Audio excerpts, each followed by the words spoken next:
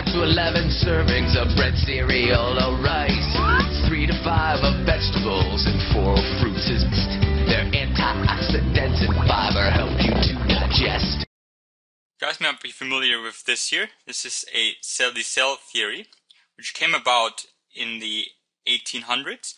There was a couple of parts which already came about beforehand, but the major addition to cell theory came about in the 1800s. So by the 1800s, we knew that all living things are composed of cells. That's one part of cell theory. And that cells are the basic unit of structure and function in living cells. So cells were important. But there's a third one which was missing. A third statement about the cell theory. Now there's a really important person you should know, and that person is Louis Pasteur.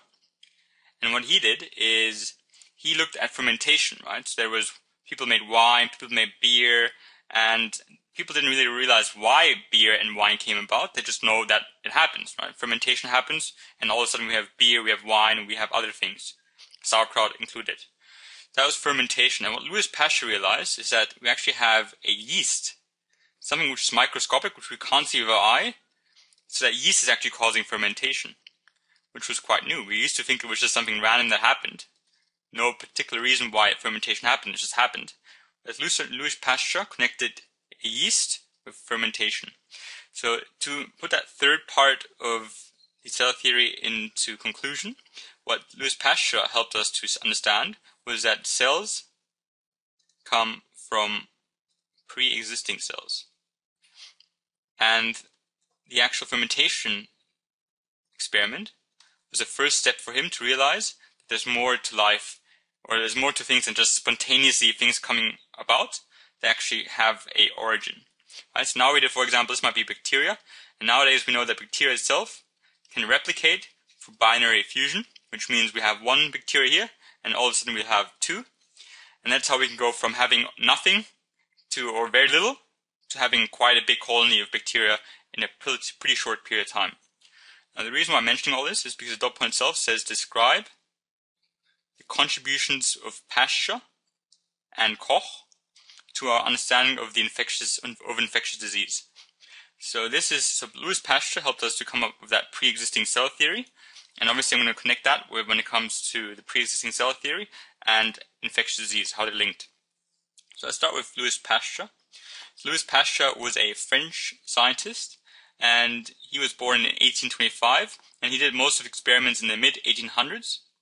So mid-1800s. And he came up with quite a few really important things. So first of all, for example, I told you earlier he did quite a bit with fermentation. And he realized, for example, that if you wanted to make sure that wine doesn't go bad, what you do is you boil it.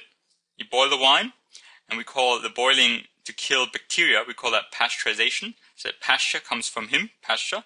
Pasteurization just means we boil something to a high temperature, which means all the microorganisms inside are dead, and thereby we have no spoilage. So he came up with the idea of pasteurization, the idea of boiling something to kill the things which cause, for example, spoilage in wine. He also helped develop vaccinations, which obviously nowadays are very important. But his main contribution, especially the one we have to look at in this video, is his contribution to germ theory. Because he came up with the idea that cells have to come from pre-existing cells. We didn't used to know what actually causes disease. So when it comes to disease, we used to think that, for example, disease might be caused by bad air, right? So it's just the air itself which somehow causes disease, or that, for example, you might just be unlucky and for whatever reason, you just have it. So there's no luck. Or that God gives you disease or whatever else. So there's all these theories which weren't grounded in science because we didn't know enough back then. But when Pasteur came, he came up that cells come from pre-existing cells. So he said that disease now, he linked disease to the idea of germs. And in particular these bad germs, which are the pathogens. So he said that the pathogens were the ones which actually cause our disease, not the bad air or bad luck. It's pathogens which we can't see, but that might invade our body, which cause disease. So that was done by Louis Pasteur, and he proved that with an experiment, which we'll actually cover in the next video. This is the experiment he did. We'll cover in the next video. But he managed to prove his theory, or give more evidence to his theory. That was Louis Pasteur. So remember, he came up with pasteurization and vaccinations. These are two really important breakthroughs. but he also, this is his most important contribution when it comes to understanding, because the dot point says understanding. So understanding of infectious disease was his contribution to germ theory. And it's all about his understanding that cells come from pre-existing cells. Thereby he could explain how, for example, out of the blue, we would be sick, because there might only be one small bacteria in us, but that bacteria could then replicate, and eventually we'd have lots of bacteria in us, and these bacteria could be enough to cause us harm. It could be bacteria, it could be viruses, whatever else it is. That's Louis Pasteur. And we also have to talk about someone called Robert Koch. Now, I'm German, and I insist you guys practice saying Koch. I know Australians love to say Koch instead of Koch, but the actual way you say it is Koch. So his name is Robert Koch, and Koch actually is German for cook, so Robert Koch is his English name. And he had two important contributions. First of all, he came up with the idea of the agar plate, which is obviously important when it comes to growing microbes. You might have used that in school already. That's one of his contributions. And the other one were Koch's postulates. Now for this dot point, you in particular need to know about Koch's postulates and how that relates to infectious disease. Now what he did is there's 4 steps when it comes to Koch's postulates. And what that allows us to do is allows us to have a way to identify pathogenic organisms. So let's, for example, assume there is a virus, so a flu virus, and this flu virus kills, right? So this flu virus kills. We want to make sure we want to be able to prove that this exact flu virus is killing all these different types of organisms. So it's 4 steps we have to do. First of all, we have to look at organisms that we're looking at. So in this case, again, I'm sorry about the actual drawing. I don't actually know what this was meant to be. It's kind of like a rabbit crossed with an insect. But just imagine this is some kind of animal. And this pink means they're dead, right? So all of these organisms are dead. And we want to show that the flu virus is killing these organisms. So what we do first is we look at their blood, right? So we look at the blood of all of these animals. So we grab some of their blood and look at their blood under the microscope. And we hope to find that pathogen that causes the flu virus. So let's say these blue dots are flu virus. And we can find the flu virus in the blood of every one of those animals that was dead. So now that's already our first proof that it might have been that flu virus which killed these animals. So what we do next is we grab the actual flu virus and put it on an agar plate. So we isolate it from the actual animal and put it on an agar plate. That's why he came up with the idea of the agar plate, because he actually needed to prove his Koch's postulates.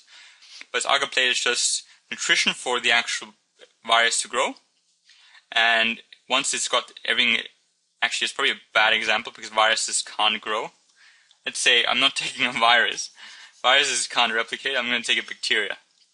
So whatever this bacteria was, this is the same, it's a bacteria, right? So the bacteria is put on these agar plates, and for that to be correct, they need to be able to grow. So we not only have to find them in each of their actual bodies, we also need to be able to grow them on agar plate. And let's say we found them, so step 1 is good, and step 2 is also good because we managed to grow them on an agar plate in each of those cases. So the third step is what happens if we take the same bacteria that we just grew on an agar plate and put them into an unaffected. So green means not affected. So we want to show that if we put this bacteria into the insect rabbit, that this insect rabbit will also die because it then has that same bacteria which will kill it. So what we do is we take it and inject it into our poor insect rabbit, and if it's causing disease, what should happen is this rabbit should also die. So let's assume it also dies. So thereby, okay, we've found out that that part must be correct as well. The bacteria seems to we cannot find it in the dead organisms. We can grow it in the lab, and then if we put it into a non-affected organism, it will also die. So thereby, again, giving further evidence that this actually is a problem for the insect rabbit. And then the last step we have to do, again, we have to take a sample of the blood, find that same bacteria in the blood. So we'll see it, okay, we have that same bacteria in the blood. And then also put it on an agar plate and grow it again, just to prove that this bacteria is still in the actual dead organism, so that this bacteria must have been the thing that killed it. So there's 4 steps to proving. So Koch's postulates was used to identify that a certain organism is causing a certain disease. In this case, we had our insect rabbits, and we found them all to be dead. Then we found a bacteria in all of their blood, so we suspected that bacteria was causing them to die. What we had to do then is, after we found that each of them had it, we had to put it out and grow them on an agar plate in isolation in the lab. That also happened, so that worked. Next step is to show that if we inject it into a live animal, the live animal will also be affected, thereby proving that this bacteria causes disease. And that happens, so that in this case the insect rabbit died. And then what we still had to do is we had to grab some blood, show that the bacteria is still there in its original form, and that we could still grow it on a agar plate, just to show that the bacteria didn't change or anything else didn't change. It's still there as it was meant to be. And those 4 steps is still what we do today, to link a certain pathogen to a certain disease. Right? We look at all the different organisms that have it, see if they have all the same bacteria or pathogen in it, then grow it, then inject it into something which is not affected to see if it's also going to get the disease, and then take its blood, the thing that got affected, and see if it still has the same microorganism or pathogen inside its blood. And that's what Robert Koch is famous for. So I'll quickly go over the point again. Describe the contributions of Pasteur and Koch to understanding of infectious disease. Louis Pasteur came up with the germ theory after he proved that cells come from pre-existing cells. So he could explain why, for example, disease was not caused by bad air or bad luck, but actually by germs, in particular these bad germs, which we call pathogens. And because they could replicate, that means even if we only get one of the germs inside of us, which is a tiny, tiny thing, and these could replicate and make many more, and eventually give us disease. That was Louis Pasteur. And Robert Koch, he came up with the agar plate, but more importantly, he came up with the Koch postulates, which is a way of connecting a certain pathogen to a certain disease. And it's these 4 steps. First, you got to find all the different types of organisms that you think have the disease.